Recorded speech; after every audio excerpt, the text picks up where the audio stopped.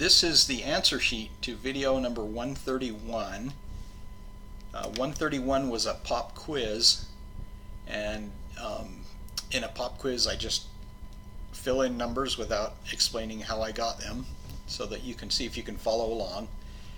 This is the answer sheet to that video. This is puzzle 71. It's a hard puzzle from Sudoku to Go volume 113 by Soap Opera Digest. So I'm just going to fill in the numbers in the same order that they were filled in the pop quiz, and I'll explain why each number goes where it goes. Now this is a hard puzzle, and those of you who are solving hard puzzles now probably don't need me to explain how I got each number, because some of them are pretty obvious. So I'm not gonna explain every number. Like this first number here, it's quite obvious, and the first few numbers are.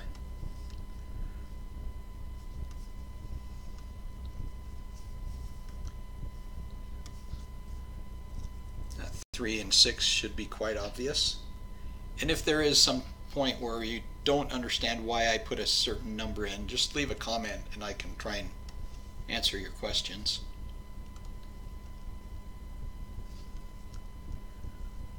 That one should be very straightforward. That one's a little bit trickier. We got an 8 here and an 8 here. So we got ghost 8s here and an 8 here, so we know that has to be an 8. Okay.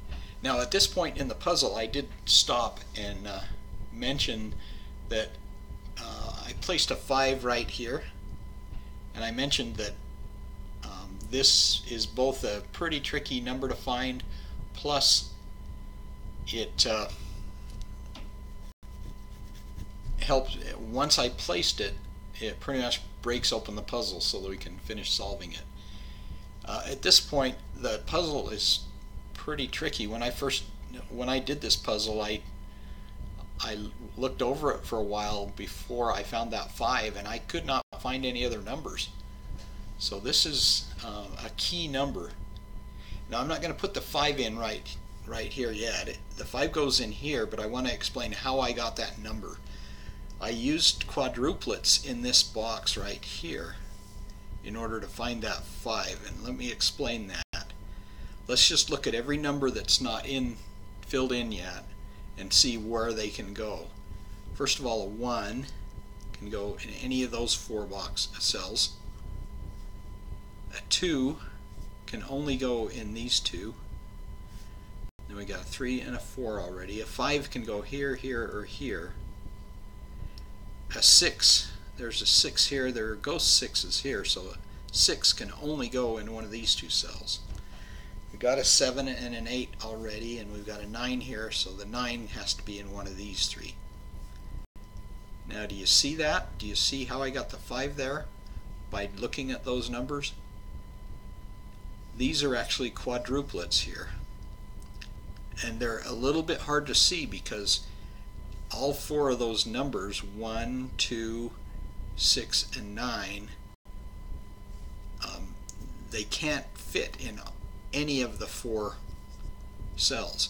If we had a 6 and a 9 here, these happen to be 6 and 9 in the solution, and we didn't have a 6 here, and we didn't have a 9 here, and we didn't have a 2 here, we'd have 1, 2, 6, and 9.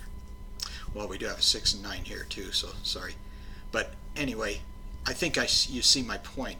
It would be easier to see quadruplets here if all 4 of the numbers could fit in any of the 4 cells.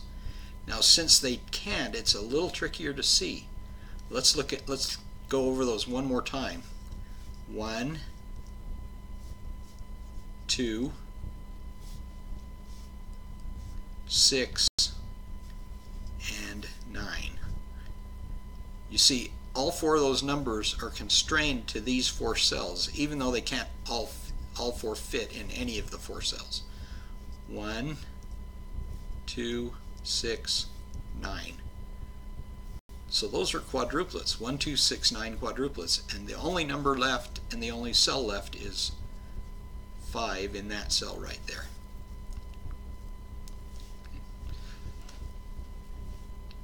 When you're looking for triplets or quadruplets or any number of cells higher than 3 or 4, they can be a little bit tricky. So sometimes it's hard to find them, like in this case. Okay, so after that 5, the 5 was placed there, and that one's pretty straightforward. And then a 5 was placed there. That's pretty easy to see.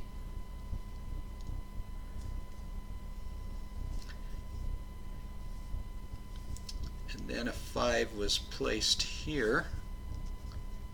Again, pretty easy. 7 was easy to see there. And then we put an 8 here. This one's a little bit trickier. Now, I was focusing in other parts of the puzzle. I could have put an 8 right here because we got an 8 here and an 8 here.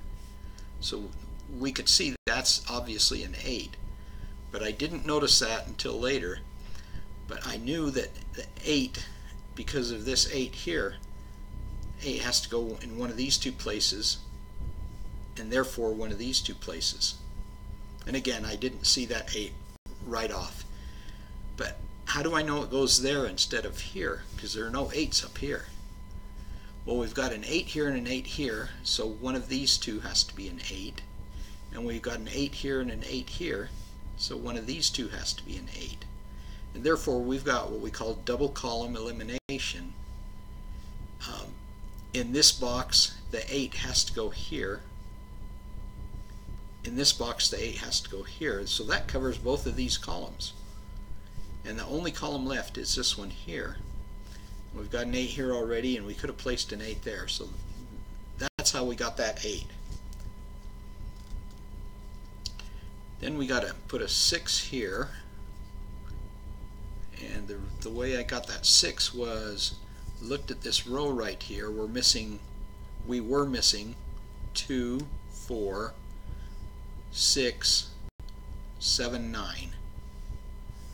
2, 4, 6, 7, 9. And this column here happens to have 2, 4, 7, and 9 in it, so we know that's a 6.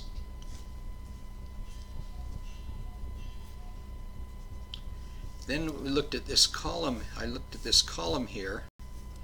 What's missing? 1, 3, 8. 1, 3, and 8. And you see the 1 and 8 here, so that's a 3. There's an 8 there, so the 1 goes there. As I mentioned a minute ago, that could have been filled in earlier, but I didn't notice it until I finished this column here.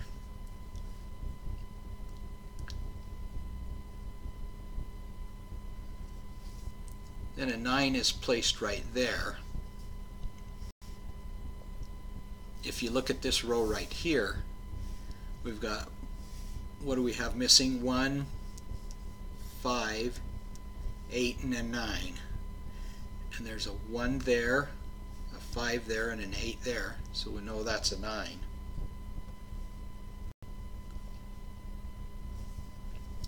Now we have 3 numbers missing here.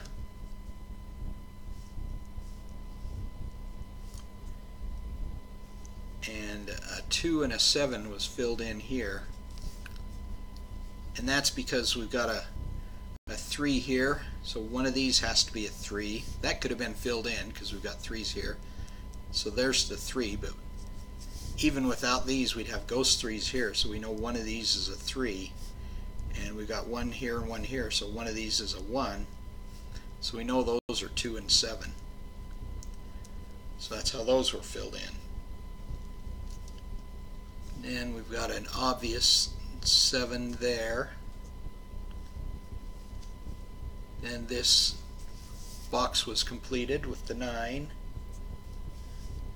This row was completed with the 4. 5 was placed there. What we were missing here is a 1, 5, and an 8. We've got an 1 and 8 here already, so that's a 5. Can't solve those yet. Then we only have 7 and 3 left there. Got a 3 there. So they were filled in. Obvious 7 there. Then what's left in this row right here? 1, 2, 3, 4, 5, 9. 4, 5, and 9. There's a 4 and a 9 there. So 5 was placed there. Then we have 4 and 9 left. I saw the 4 there. So that's a 9, that's a 4.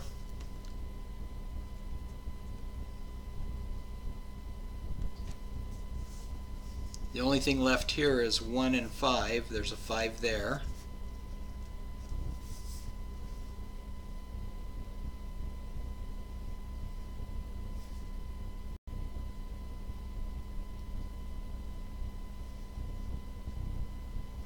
And 2 is placed here. And a 1 is placed there because there's a 1 here and there are only 1 and 2 missing in this row.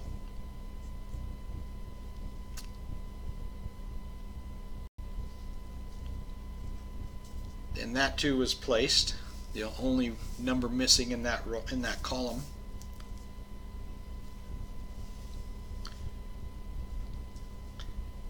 That one's pretty straightforward. That one is too.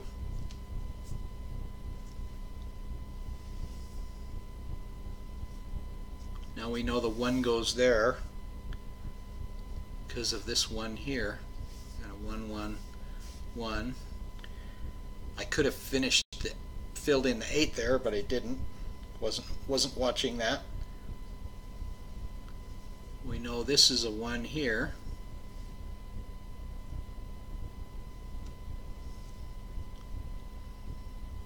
And the 6 was filled in there. That's obvious. Only have 2 numbers left, 3 and 4 there. So those were filled in. Now we can solve the 1, 3 twins we have here because of that 3.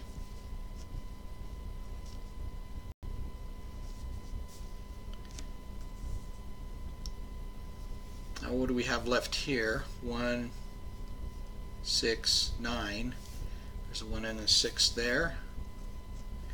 Now we're missing 1 and 6. There's a 1 there.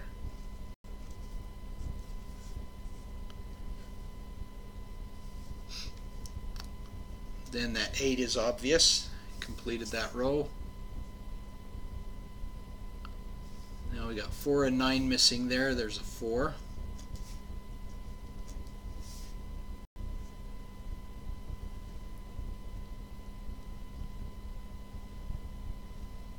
Only 2 numbers missing in this column, 2 and 9.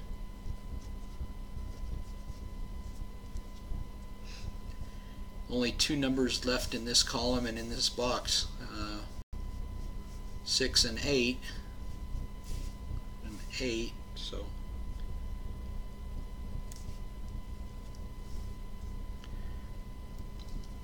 and then there's 2 numbers left, the 6 and 9 there, so the 6 goes there and the 9 goes there, and that's it.